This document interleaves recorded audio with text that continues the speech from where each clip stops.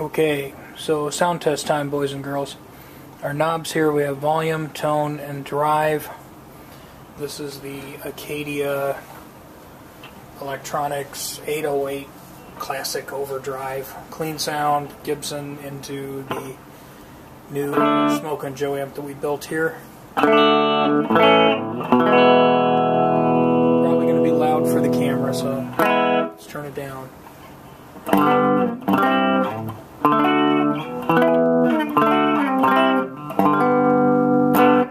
Okay, turn it on. We got the drive at, we'll say, it's about 9 o'clock, I guess. The volume's at half. Let's see where we're at. Yeah, probably give it a little bit more volume to balance it.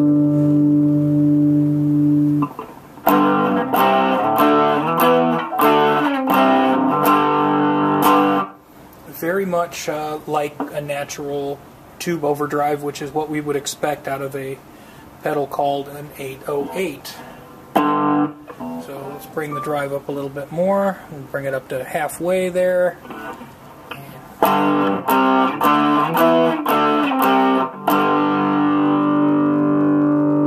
Very nice. Bring the volume wide over, the tone wide open.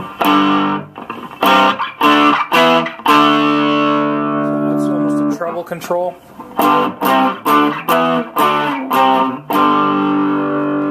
that down to the butt floor. Okay. I seem to like it about 2/3. Cool. And then we can turn the drive up more, and we'll just turn it up to, we'll just dive and see what it does. Okay, so we got our drive at full, and the volume is mellow, tone's at like 2/3.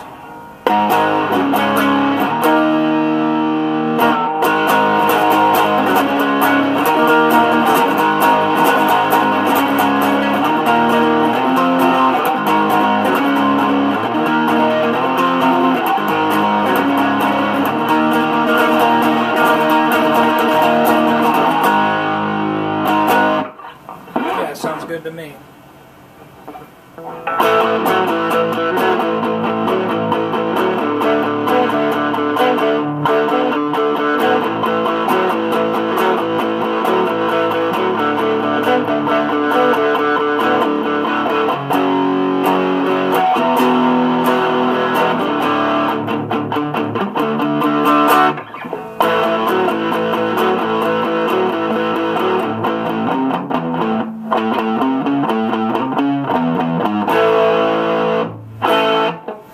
So yeah, there you go. That's actually nice. This is, you know, there's so many overdrive and distortion pedals that really go crazy. This one I like. Obviously it's an 808, so if it's an 808 circuit, I don't know how many changes they made or whatever, if any, but I can see why this is a very, very popular overdrive. It sounds like a modest tube amp driven fairly hard. This is kind of what I expect to hear as a distortion, and it's very similar to the sound I get when I just turn the gain up on my amplifiers. So great. Nice, you know, it lets you kick in a drive back and forth with an amp without a foot pedal, whatever. So hooray, it works. And I guess we'll come back with some final thoughts.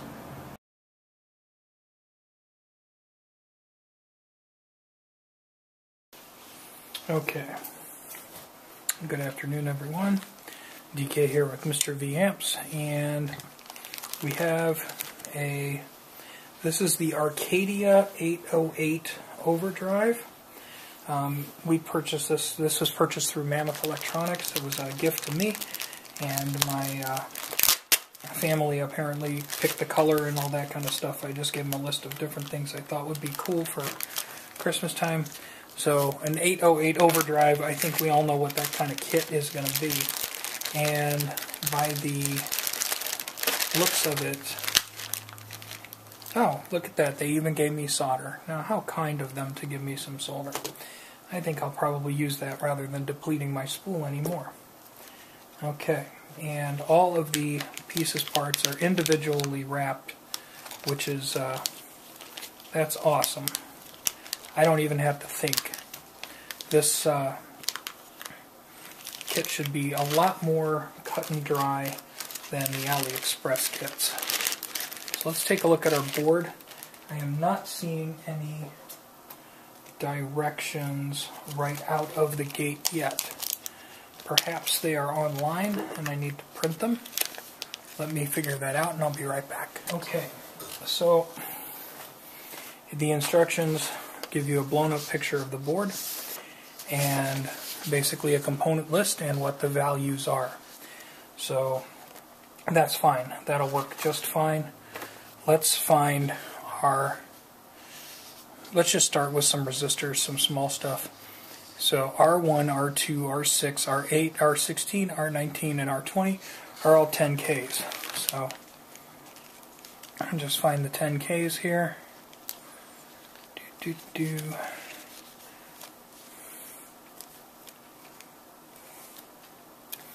10K ohms. So here's our big list, and we'll put them all in the appropriate places. And this big diagram is actually handy just to make your life easier. So I'll lay those out so I can see them.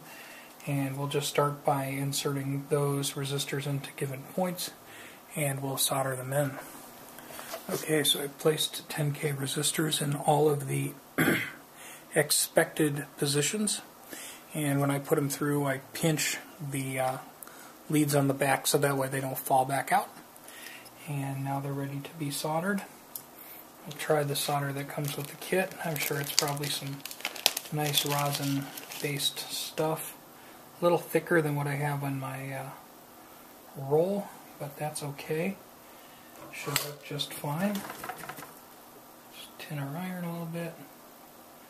Okay, I got our iron flaming hot here because we were soldering on a 2-amp.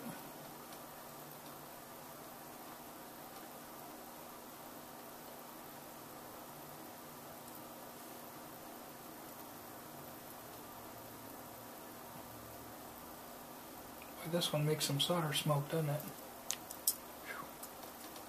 This solder seems to smoke a lot more than the stuff I'm used to using. And I'm going to have to get in close to get a visual inspection here because I'm working far away from the surface here. Yeah, we're not doing too bad, but I'm going to probably want to get a little bit closer detail to see my solder joints a little better. But this solder apparently works fine. It just smokes a lot. See you in a couple minutes. Okay, so we've got those soldered. My experience is the solder included with the kit is a little bit thicker than what I've got on my roll. And that said, it just takes less each touch. So it's easy. These are tiny, tiny pads, so it's easy to get too much solder on there. And one of the tricks, solder loves to run to heat. So once you get your component soldered down there, if you just kind of run your iron up the stray lead, up the extra lead, so you heat, and then, so we'll just imagine the zip ties my soldering iron. Heat here, get your solder, and then kind of zip your soldering iron, just slide it up the lead on the way out. And it'll usually draw up the excess solder while the solder you wanted remains at the pad. And then we just take our flush cutters here and snip those resistors nice and close to the board.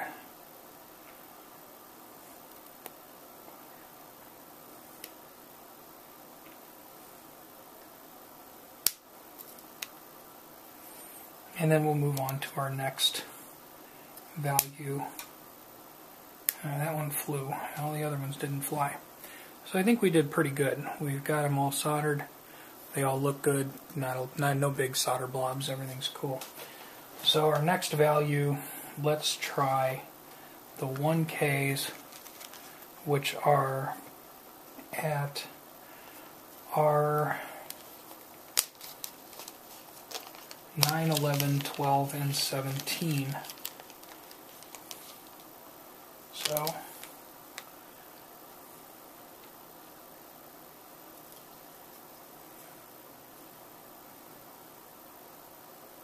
There's a 12. And resistors, of course, are not polarized, meaning that it does not matter which direction you put them in. But if you're a neat freak, you want them all be in line, that's fine too. So I'll just push them through, give them a pinch so they don't fall out, and we'll proceed to put these in the required positions and solder them. And we're essentially going to continue this down the road until everything in the R column for resistor is completed. Okay, I found one discrepancy for R7 and R10. It says 510K resistor. It looks like there's 511Ks in the kit. That should be close enough.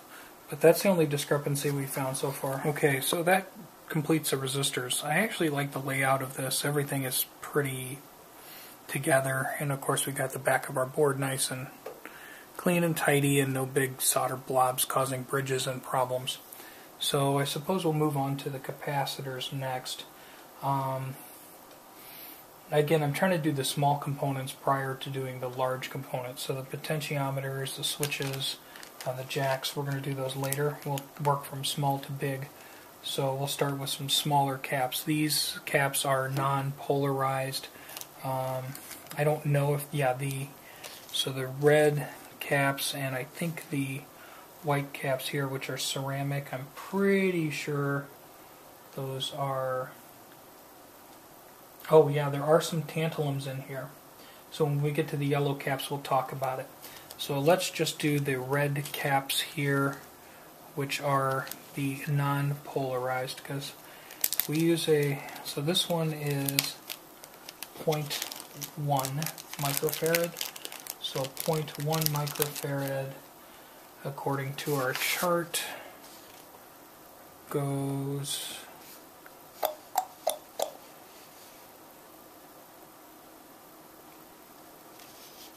okay, that looks like it says 1 microfarad, but that doesn't make sense.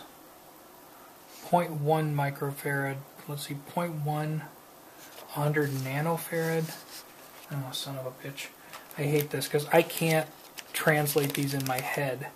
I'm a little dyslexic. So let me put that one off to the side. Let's start with, this one is 1 microfarad. Okay.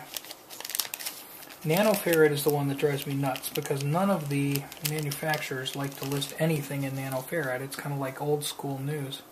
So these are 1 microfarad. So this is going to be C6 and C7. So I'll put these in their position. Their C6 is here. And it looks like this is going to be able to sit up. I don't think I'm going to have to tip it over. And it does push all the way into the board nicely. It seems to like to stick in there, so I'm not going to have to bend the leads or anything. And then I'm looking for C7. It's up here, correct? Yeah, C6 and C7 are 1 microfarad. Yeah, nanofarad, I've had things that are, in nanofarad, or the plan shows nanofarad, and of course all the cap manufacturers, it's either picos or micros or whatever. So this is a 0.022, 0.022, of course.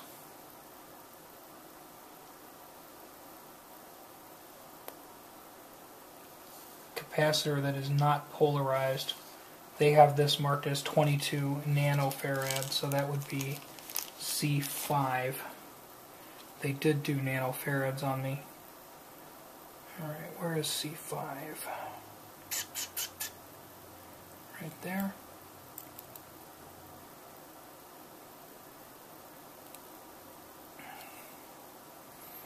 Yeah, so the nanofarad thing, there's a conversion chart. You can easily grab a copy of that on the internets, which is nice. What is this one? This is 0.047. 0.047. So that would be 47 nanofarad. And this is not my brilliant wisdom knowing this. This is process of deduction. This is the only 47 that there is. So not pulling the chart because I don't have to. That goes to C3, and this one that was 0.1 microfarad, that would be 100 nanofarad, I believe. So this would be C8.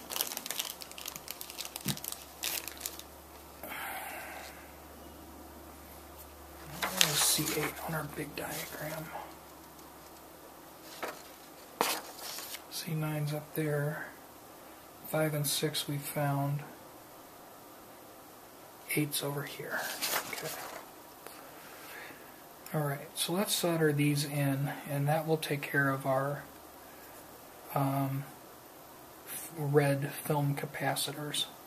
And then we'll move on to, I think they're ceramic capacitors, so we'll probably do those next. Okay, so that's going to complete all of our non-polarized capacitors. Hiding in between these two red ones is a little sort of yellow colored one. That's a ceramic. That is not polarized. There are some more yellow capacitors in this rig here, and these are tantalum. Tantalum are polarized, so if you put them in backwards, bad things can happen to them. So we need to be careful with those. I think all of the components we're going to be installing from here forward actually are polarized. So we have a few polarized tantalum capacitors. I think there's just these two, and then the rest are electrolytic. Yeah, I think it's just these two that are polarized tantalum capacitors, and that would be, the value is 0.022 micro, which is 220 nanofarad at C9 and C11. So when we install these, we have to be careful that we don't put them in backwards. Let's see, C9 is here, and there is an indicated plus sign, as is there a plus sign for C11. So we'll take a look on our components. Put them here on the mat, and we'll probably need to look carefully. Okay, they also lengthened one lead on these. There's one lead longer than the other, and that is going to tell us our polarity. The plus sign is also on this side, on this leg. So in this case, the longer leg is the positive. And if I'm wrong, we're going to have a fireball, and then I'm going to look really, really stupid. Also, these caps apparently have a little bit of a real estate issue. Their leads are more narrow than the lead spacing's a little more narrow than the original. The board was kind of designed to take, so these might be a substitution at a later time. Well, we'll try to get them to sit down as far as we can. Let's double check this one. Let's make sure the printing isn't backwards or anything. Yep. So the plus lead is the longer leg on these. There is kind of a standard to that where they make the plus lead leg longer. We should see that, I believe, on the LED.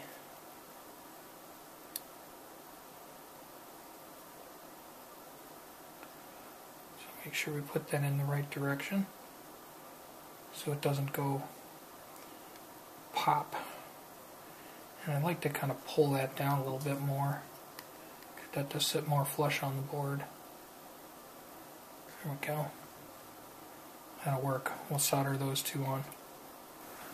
Okay, so I don't want to do any tall components yet, like particularly tall ones, so I'm going to kind of lay off doing the electrolytic capacitors, but we do have some diodes. We have a 1N4001, which, where are the diodes here?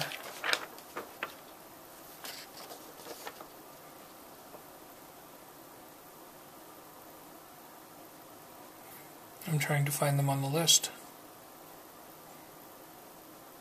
1N4001 1 amp general purpose rectifier D1. Okay. Let's find D1,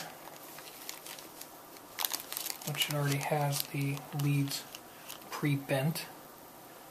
Wonder if they're actually right.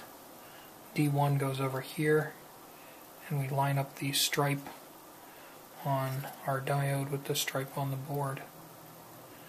And is that going to fit through the through hole? Yes, just barely. And it was overbent a little bit, so we'll have to try to straighten that out. So this diode just slips through those holes. Alright, tools time. Okay, and then the other diodes, and we got that one on. I have it sitting off the board just a little bit. Those leads are stiff, but it's not sticking up any higher than any of the capacitors. So we have the 1N914, which is a Zener diode. It's it says high conductance fast diode. When I see these orange ones, I always think of Zeners. This might not be a Zener. I'd have to pull an original schematic, and I don't care to. So on these, again, they're polarized, so the black line indicates the positive, and you just line it up with what matches on the board. So if we look at our big picture, that one goes that way, black stripe that way. This one, black stripe towards me. Okay, transistors, 2N5089. They go in positions Q1 and Q2. The transistor is going to have a flat side on it. You want to line up the flat side of the transistor with the picture of the flat side on the board. These, you kind of got to spread the legs a little bit to get them to scoot down in the board low enough. We don't want them to be any taller. And actually what we're going to have jacks up here that are going to be fairly tall. So it can sit off the board a little bit, but we want these to be reasonably close to the board. With the transistors, you want to be a little bit more careful with the silicon devices and stuff. You want to not spend too long with the heat on them when you solder them. So put the soldering iron right where you need it, get your solder in there, get a bond, and remove the iron. Try to be fast and efficient. So let's just try to be efficient here. And that cord always ends up on the inside of my wrist and drives me nuts. Okay, so our iron has a flat side. We're going to use that. Maximum contact, touch, smoke, move. Touch, smoke, come on, touch, there we go, smoke, move, move it there, move. That should be okay. I'm going to inspect these before I move on.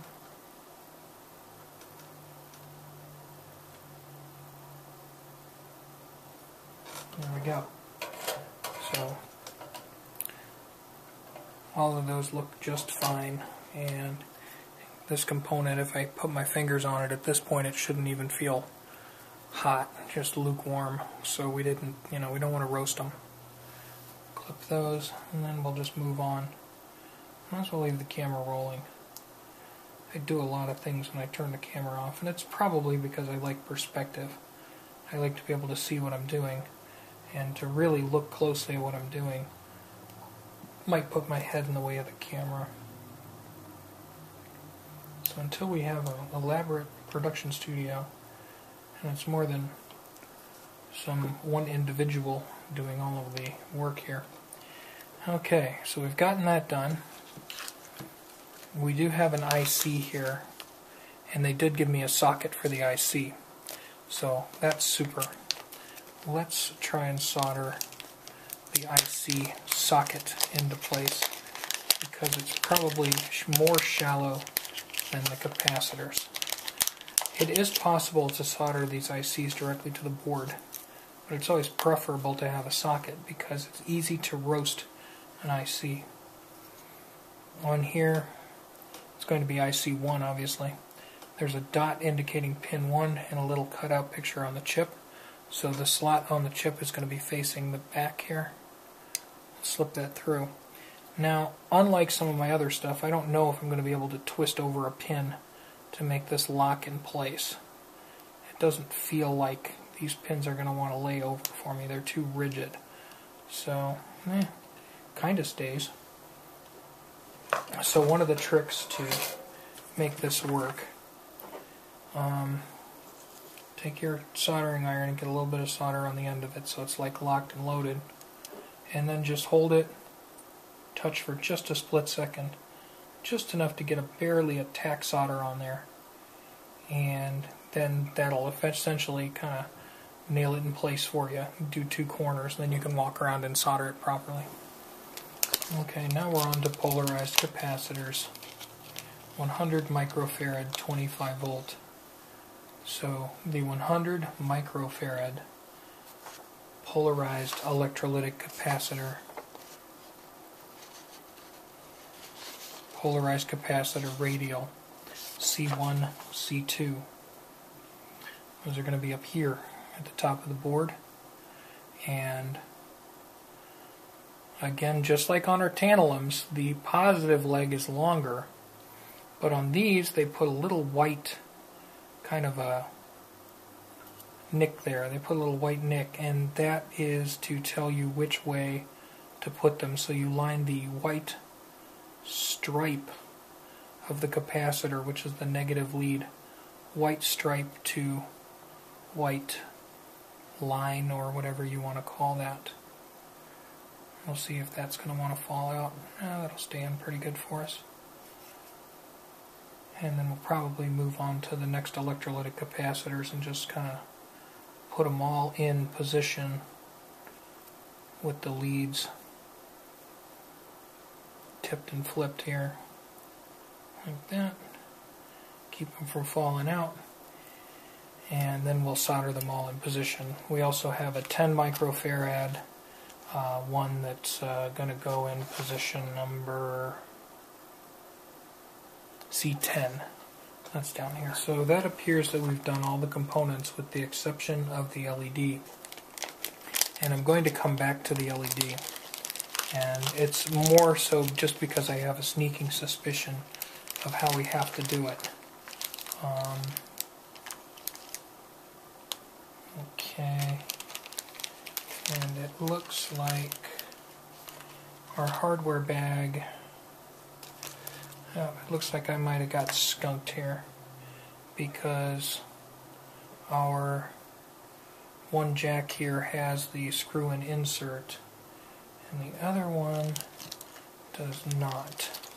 So that may have fallen out during packing or something, so I'll have to look through my bin of things and see if I don't have an insert that fits that. Okay, turns out I did, because I have some cliff jacks from fixing Marshall and Vox amps, but I will probably just send an email and put in a request and maybe show them the video indicating the little missing piece. I'm sure I'll get a replacement. Let's do the DC jack. It's obviously going to have to face the outside of the pedal. That's kind of a given. And there's essentially only one way to put it in. And I think just gravity's going to hold it flush here for me while I solder that on. Let's try it.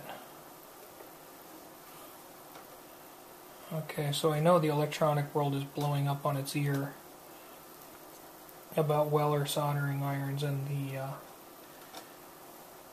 fuse, and of course I'm using a Weller soldering iron. This is actually an AC soldering iron as opposed to a DC soldering iron, so it's a completely different unit. And I have no idea if it has a primary side fuse. It might, because the voltage is regulated by a triac inside of the base. So if anybody really cares, I don't want to join the conversation. Okay, that looks pretty good. Soldered on there good. You want to be a little generous with the solder on the jacks and your switch here, because those are going to interface with the outside world. I'm also going to want to put my IC in the socket at this time, because if I wait much longer, I'm going to lose my opportunity, and I think you're going to see why in a minute. Hopefully you'll understand too why I'm waiting to do the LED, and I might be doing that futilely, but we'll find out.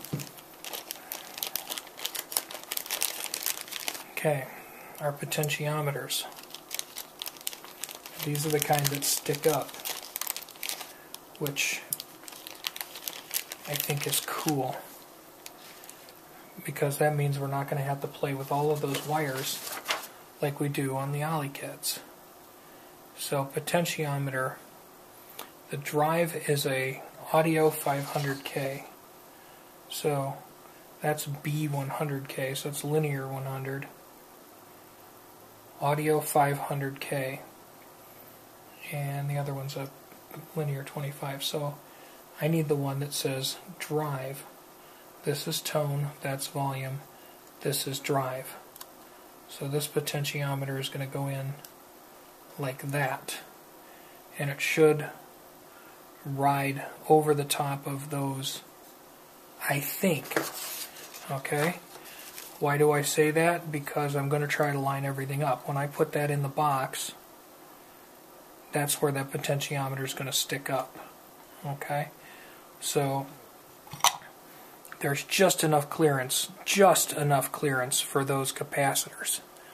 If there wasn't enough clearance, which again it would have probably told me to lay them down, or you can bend them over and lay them down underneath there, but it appears that we are going to have enough clearance. We're talking like just enough. So that's the drive pot.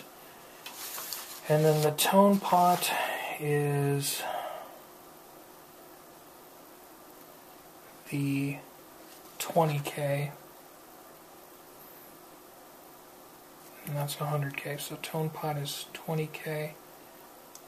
That's going to go here, and then the third pot is going to go over here. And this is a good time to get out your helping hands kind of tools or whatever you need to hold those in position to solder them in. Okay, so those three are on, and they actually line up good with the drilled holes on our board there. That's great. Now we're going to do the input and output jacks. Can't get these wrong the way they are. Just put them on. This is actually one of the easier kits I've ever put together, which I think is great. This would probably be far better for a rookie than the Ollie kits. I know it's not as affordable, but it's a lot less stress. And even somebody who's more experienced with electronics, which I don't consider myself to be a super electronics veteran or anything like that, but even a more experienced technician sometimes just appreciates a good design, and being able just to spend the time having fun doing it as opposed to having to stress about all of the crap that's not right with it. Good, I was able to get that I was able to bend these tines over just a little bit on the corners with my fingernail, enough to keep this from falling out while it's upside down. Just makes it easier to solder. Okay, so we got the jacks on. Now it's time to do the foot switch. It's not possible to put the foot switch in the wrong position, and interestingly enough, the foot switch and the input jacks and all of that stuff are what suspend the board inside the casing. So that's pretty cool.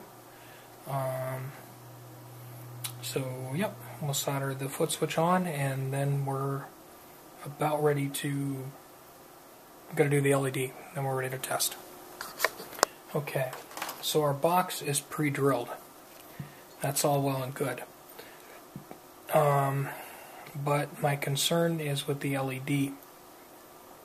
The LED is going to poke up through that little bitty hole in the middle, and I don't know how long the leads need to be. So we're going to try to solve that when we put it in the box. Let me get all the... I should have thought about this before going to want to get the nuts off of all of the potentiometers, and possibly we need to adjust the depth of the support nut on the bottom of the foot switch, because we don't want the foot switch to, we want it to stay in one place when it's on there. So let me deal with that. Okay, so I've determined the appropriate thickness for that nut on the bottom of the foot switch to be is about the thickness of a dime, roughly. And what we need to do is we just need to line all of this jazz up and push it in here. But I do not want to forget our LED, which is right over here. So my plan with the LED is to, it goes right here on the board, and there's a flat spot on the LED to show you which lead is the negative, and that's also going to be the shorter lead. Flat spot plus the shorter lead. So we're going to slip that into the board, but we're not going to solder it on yet. And it's going to want to drop in, drop out, whatever. So what we're going to do is we're going to put this in the chassis, then we're going to push the LED up until it pokes out of the hole where you can see it. Then we're going to solder it. So we'll put this in the chassis here. As you can see, this chassis does not take a battery, which is fine by me, but some people love their batteries. Don't you know, man? Having a battery, man, that's what gives it the best sound, man. Those power supplies are nothing. And the washer jumped up on me. Okay. This is a nice tight fit, so I hope you put all your components in the right spots. Because if you didn't, or if you got your jacks crooked or something, you're going to be suffering right about now. That should go in there just like that. And once it's in there, we should be able to line these cliffs up. This has still got to go forward a little bit. I got this too far back. But you got to line it up so these jacks are here, so you can put the nuts into the input and output jacks, and the power jack will be a little bit more visible, so everything's kind of got to scoot forward a smidge. Okay, so we got it in the box. Now, I think we have a case of the Friday. Okay, I might have wanted to widen this up. This fits okay. But these two weren't lining up well enough to get the ends on, so I widened these holes out a little bit with a Christmas tree bit. There is a nice wide, but look at our jack for the electric. Yeah, the power jack, it will fit, but I think we've got an instance of it must have been Friday. So anyway, it must have been Friday. We'll just go with that thought. And we'll put our rest of our pedal here together. Put this on there. And for our LED, I do have it loose here. You can see it poking up here through the hole. You can see me kind of bobbling it there. So we're going to push that right up through the hole where it belongs, and then hit that with the solder also to secure it down. Okay, so here's my final thoughts on our Arcadia 808 Overdrive that we purchased from Mammoth Electronics. The circuit board is very easy to construct. The instructions are, well, kind of not there, sort of, but the board layout and everything is real easy. They give you some solder, that's awesome. They did not include rubber feet, number one, so that's not a killer. The screws for the box are too long. They bottom out, so you can't put the bottom on the box. I had to go find some screws to do that. And, well, the box was kind of drilled on a Friday, so I had to widen these holes here, and you know, I probably could have widened this one up to give me a little bit more wiggle room, but that was my fuss. The circuit sounds really good. I'm real happy with that. I think the quality of components is very good. So putting the board together, wiring the electronics part was fun. Getting it in the box was a pain in the rear, which I was thinking if everything lined up perfectly, this would be far less stressful than one of the AliExpress kits, because those are, you know, the board wiring isn't bad, but when it comes to all of those leads and trying to get the pots in and getting the thing in the enclosure, it's a royal headache. And I was hoping this wouldn't be that way, but, well, guess what? It kind of was. So that, and then of course if you were doing this at home and you didn't have a stash of crap, you would be without one of those nuts for the cliff jack on the end, which again, I'm sure if we just ask, they'll be glad to mail us a replacement. And just for my own amusement, we'll try that. I know sometimes these companies do search for their own name on YouTube, and they have found my videos, and I know we've gotten a thank you. We didn't get any free products, but we did get a thank you from the guys that sell them on AliExpress for chump change, you know, so that was at least nice to get a thank you.